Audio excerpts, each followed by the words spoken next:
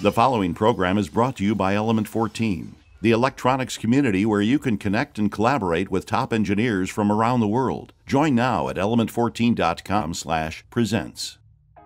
Hi, and welcome back to the Learning Circuit. We've been learning about shift registers that can use parallel and serial data to expand the number of inputs or outputs available in a circuit. In this video, I'm going to show you how to use a shift register to add more outputs to an Arduino.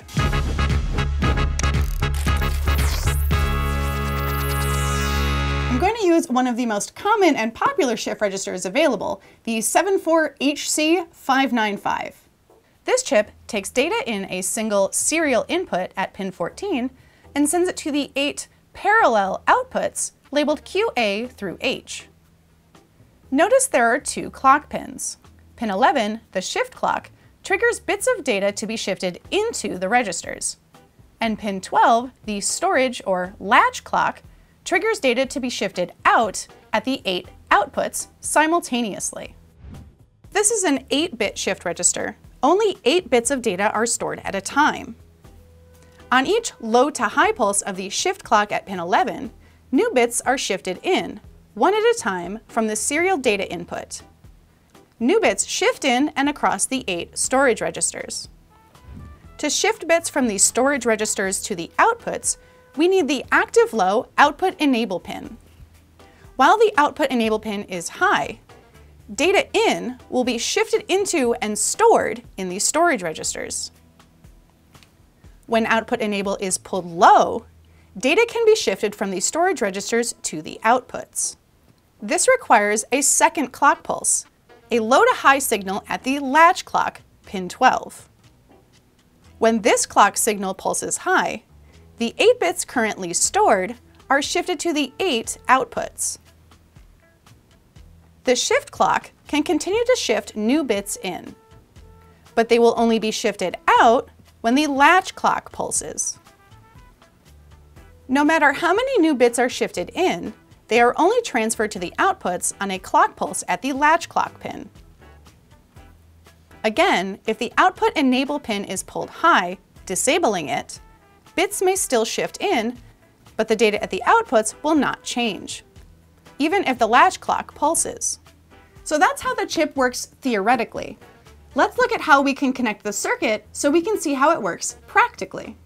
Here I have my Arduino handy and the shift register placed on a breadboard. The ground rail on the breadboard connects to one of the ground pins here on the Arduino, and the power rail connects to the 5-volt pin here on the Arduino. For the shift register, start by connecting the power and ground pins. Pin 8 to the ground rail and pin 16 to the power rail.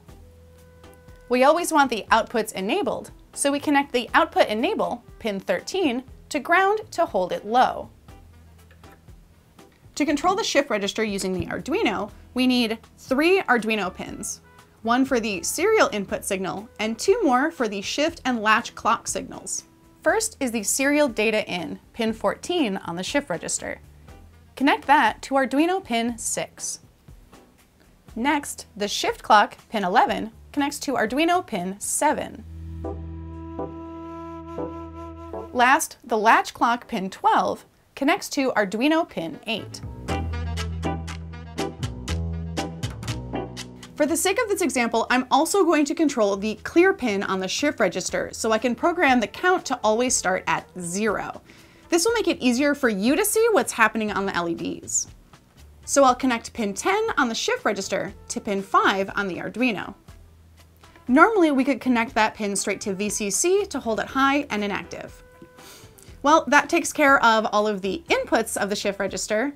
Now for the outputs. Each of the 8 output pins connects to an LED. The shift register pin connects to a current limiting resistor, which connects to the anode of the LED, while the cathode of the LED then connects to ground.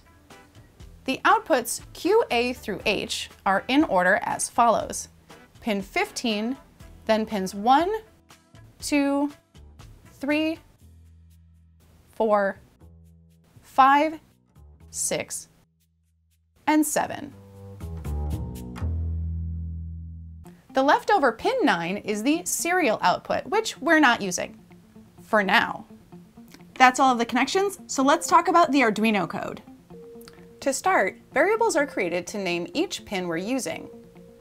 Clear pin, serial data, shift clock, and latch clock. Again, the clear pin is just being used for this example, so you could typically leave it off in your application. In Arduino code, void setup runs once at startup. Here, each pin is declared as an output. On the 595, the clear pin is active low, which we can see here on the function table from the datasheet. To reset all the LEDs low, we set the clear pin low to activate the clear. Then set it high again to make it inactive. That's it for void setup. Now for the program loop. Any code in void loop will loop continuously as long as the Arduino is powered. Start with a for loop. Creating an integer shift count, we declare a starting value of 0 and declare its value is less than 256. Why 256? As we've discussed in previous videos, in binary we count using only zeros and ones. Each digit carries over after counting to 1. I'm using an 8-bit shift register with 8 outputs, 1 for each bit. The highest 8-bit binary number you can get is 255.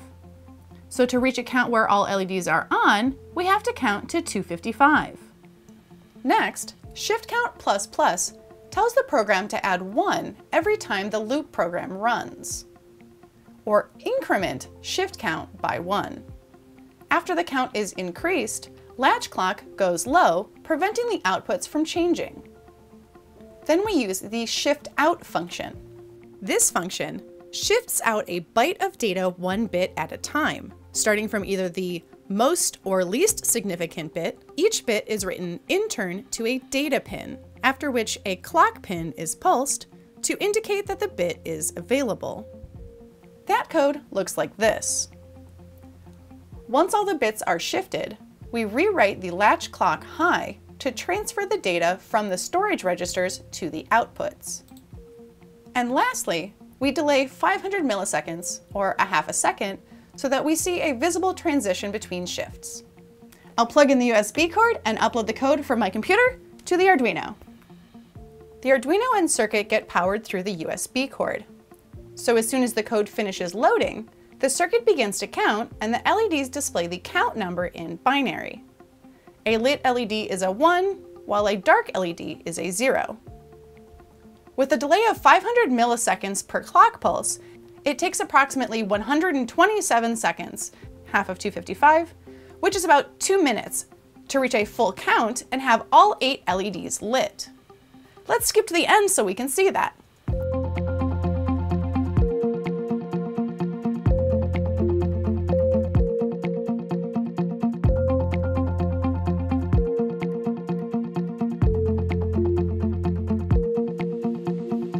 Boom! All LEDs lit at 255, then reset back to 0 with all LEDs off. It's time to revisit that poor pin that we left abandoned. Pin 9, the serial output.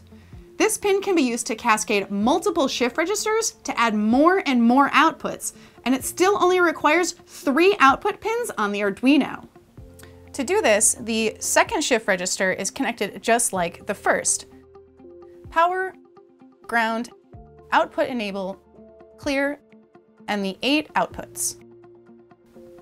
To maintain only needing 3 Arduino pins, the shift clock pins and the latch pins of both shift registers are tied together so the clocks on both chips are controlled by the same 2 Arduino pins as before. The serial output, pin 9, of the first shift register gets connected to the serial in, pin 14, of the second shift register. The data will be shifted from the Arduino through the first chip to the second chip. No changes to the code are needed. Let's plug in the Arduino to power it up and see what it looks like. To start, all the LEDs reset to off and the program begins. Notice that the outputs on the second shift register count on every clock pulse, but are 1 digit behind the first shift register. Why do you think that is? So that's how to use a shift register to add more outputs to an Arduino Uno. And you can keep cascading shift registers to add more outputs, 8, 16, 24, 32. There's probably a limit, but I don't know what it is. One thing I want to make sure you remember is that the shift and latch clocks can be independently controlled. You can shift a number of bits into the storage registers before they are transferred to the outputs. So each latch clock pulse could completely change the data at the outputs. You can make the LEDs do whatever you want. So what can you come up with? Build your circuits and post your results on the Element 14 community on element14.com/thelearningcircuit. That's also where you can go to post any additional comments or questions. Happy learning!